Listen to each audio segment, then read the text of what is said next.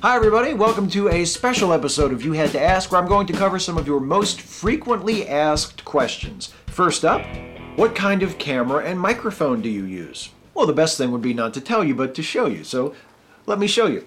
I'm going to take this smaller camera. This is actually the first camera that I ever used for making YouTube videos. It's a Kodak ZI-8, just a little handheld sort of flip cam.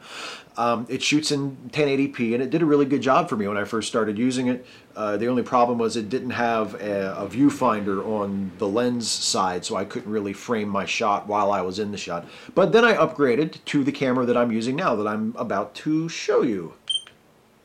Okay, this is actually the view that I see when I'm shooting my videos. There's my camera, and on either side you can see there's one light, there's another light, and behind me is a third light. I use a 3-point lighting setup when I'm shooting the You Had to Ask videos.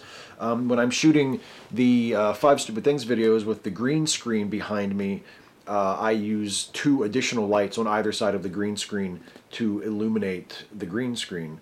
But for everything else, I use a 3-point lighting setup, including with the black backdrop, which I usually use for my And Now the Good News videos. Now, my camera itself is a Vixia HFS21. It's a Canon, and there's a good look at it right there. It is no longer what I would call state-of-the-art. It's a few years old, but it does a really good job for me.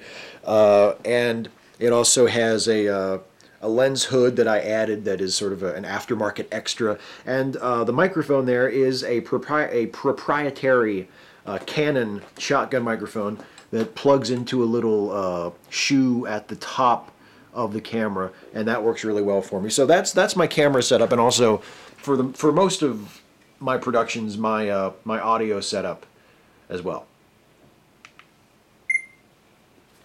What editing software do you use? I use a program called AVS Video Editor, which is a very functional but relatively low-cost video editor. And for certain things, I also use Adobe Premiere Elements. For the 5 Stupid Things videos and any other videos I would use where I was doing a green screen effect and I had to key out a background, I use Adobe Premiere Elements to do that.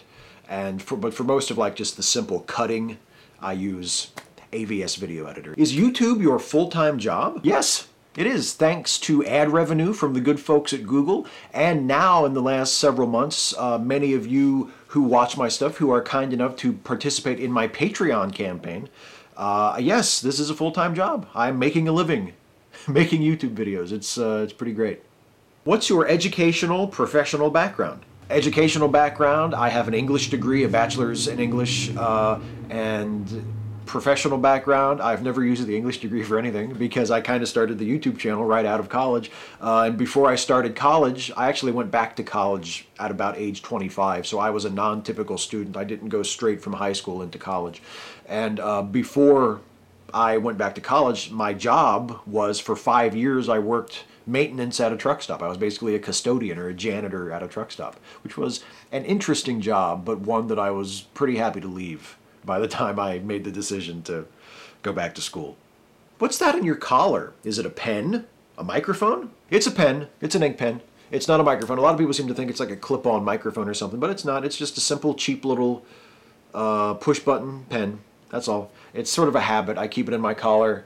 People ask, like, when I tell them it's a pen, they say, well, what's it for? And I say, for writing shit down, because that's what it's for. Why do you always wear a hat? I guess I'm just used to wearing a hat. I've worn a hat ever since I was little. I'm just comfortable in a hat. I'm just used to it. Part of me also thinks maybe it's my own act of pointless rebellion, because I always thought it was just silly and pointless that we weren't allowed to wear hats. In school, whenever I was in school indoors, you always had to take your hat off. And in elementary school, we had a principal who would like take your hat off when you got in the door if you didn't have it off already. And that just really irritated me. I thought, that's so stupid. Why do people have to take their hats off? So as an adult, I wear a hat a lot. Maybe that has something to do with it. It's like, it's the child in me, raging, defying the authority that no longer exists, as far as I'm concerned. What are you hiding under the hat? Are you bald? No. No, not yet anyway. There's my hair. It's right there. Nothing really to write home about. The hairline is retreating. It's getting further and further up there as the years go by, which is the same thing that happened to my dad. But neither my dad nor his dad ever went like full on bald, so I probably don't have that to look forward to. But yeah, it's just the hairline is receding and thinning a little bit. But no, I'm not bald. Not that I would care if I were. Not that it really should even matter, but I don't happen to be. What's your cat's name? My cat's name is Oddie.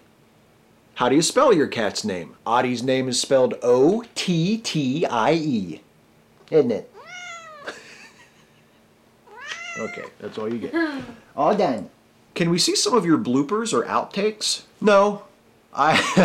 Chances are, if there's a blooper or an outtake while I'm shooting a video that I think is worth showing you, I have shown it to you. I either leave it in the video or I tack it on the end as kind of a stinger after the credit screen is done. But no, I don't really save bloopers indefinitely. I don't have any intention of doing like a blooper video or an outtakes video. If there's one of those, if I fuck up or something unexpected happens that I think is worth showing you, I've probably shown it to you already. How do you choose which questions to answer and you had to ask? It is a arbitrary and capricious process. I pick the questions that I think I have interesting answers for, that I think might make for a good video, and I choose those. And then beyond that, I cut or edit for time. I want the You Had to Ask videos to be 30 minutes or less in most cases. So those are the criteria. A question that I think I have an interesting answer for that can fit within a 30-minute or less video. What do you think of a particular YouTuber? You know, my granny told me as a kid that if you don't have something nice to say about somebody, you probably shouldn't say anything at all. So most of my fellow YouTubers that I have mentioned, that I do go out of my way to talk about or to praise, and just some names come to mind like Jason with a D, or Hugo and Jake from the Bible Reloaded, or Christy Winters, or Jenny McDermott, or Bob Smearfack, or, you know, Dark Matter 2525, or Aaron Ra, or Seth Andrews, and it's a long, long list of YouTubers that I really like and admire, and in some cases I'm actually friends with.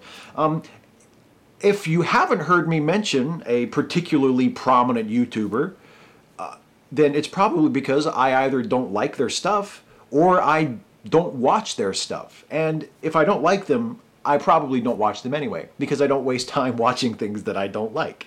So there you go. If you haven't heard me mention somebody, or I very, very rarely mention them, or you ask me about a particular YouTuber over and over again and I never seem to answer the question, it's because I either don't like them or I don't really care about them. When are you going to do 5 stupid things about feminism? I don't really have an answer for that one. I don't intend to do it anytime soon. It's not on my schedule. I don't even think it's on my list of potential future topics. For the simple reason that I discovered when I started talking about feminism that a lot of anti-feminists, a lot of men's rights types and people who are really sort of resentful and angry about feminism and feminists really want me to do that video. And it just gives me a great deal of pleasure to deprive those people of something that they want, no matter how petty and inconsequential it ultimately is. It's just one video on some idiot's YouTube channel, but it's something that they've told me that they want. So I enjoy not giving it to them. Now, I know that there are some people who are feminists who just like hearing, you know, critical voices, or having the feminist movement have a little bit of air taken out of the balloon, or being poked fun at in a constructive way. And they would like to see me do a video about it for that reason. And I understand that, and I think that's a perfectly legitimate reason to do such a video. And I apologize to those people that they are not getting that video, because it's just more fun for me to deprive women haters and men's rights types and anti-feminist types of something that they want. I'm sorry. It's childish and it's silly, but it really makes me happy. Every time someone angrily, sort of resentfully challenges me to make 5 stupid things about feminism, I just move that much further away from ever doing it. So blame me, blame them. I'm sorry if you're one of the people who really wants me to do it for the right reasons, but it's not going to happen for a long time if it ever happens. Well, that's it for the FAQ video. If I missed some things that you think I should answer, that you think would be frequently asked questions, or sort of basic questions about me or my channel, feel free to leave a comment on this and ask me the question.